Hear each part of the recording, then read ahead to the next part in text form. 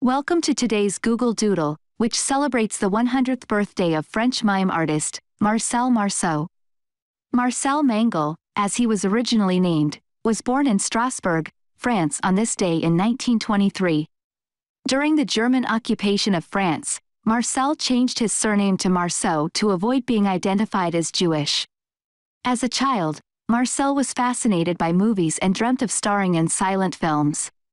He entertained his friends with impersonations of famous actors and mimes, skills that he would later use to help smuggle Jewish children out of Nazi-occupied France.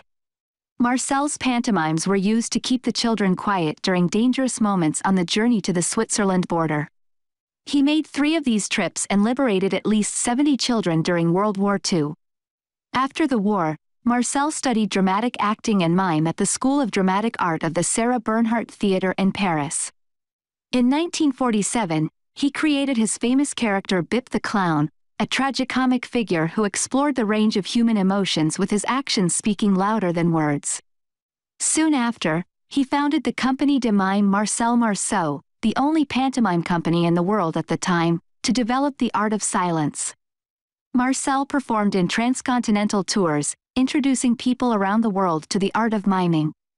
He also appeared in numerous television shows and movies, including playing the role of Scrooge in A Christmas Carol in 1973 and earning an Emmy for Best Specialty Act for his 1956 appearance on The Max Liebman Show of Shows.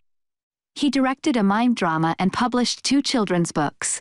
Marcel Marceau specialized in silence but continues to leave audiences roaring with laughter.